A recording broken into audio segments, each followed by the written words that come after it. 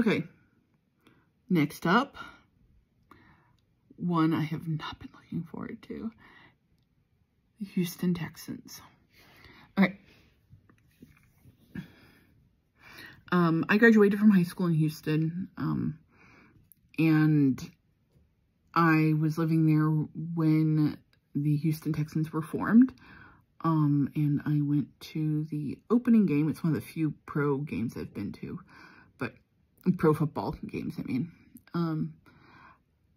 And sat at the 50-yard line because one of the owners was an elder at my church and brought the entire youth group out to watch the Texans play on opening day, which is a pretty cool experience. Can't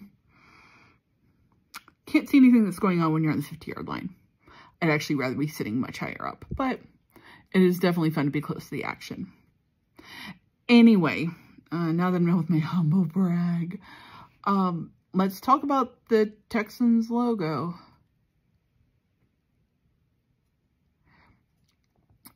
Great graphic design, very tricky heraldry. And even as I wrote it, it really wouldn't come out the same. It'd be recognizable, I think, but I think I might have to fiddle with this one a bit.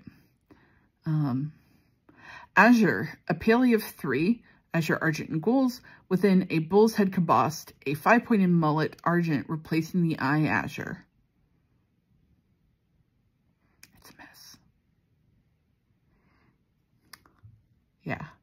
And also, stay tuned. In a few videos, I'm going to talk about Dallas Cowboys and the Houston Texans and why I think they should swap logos.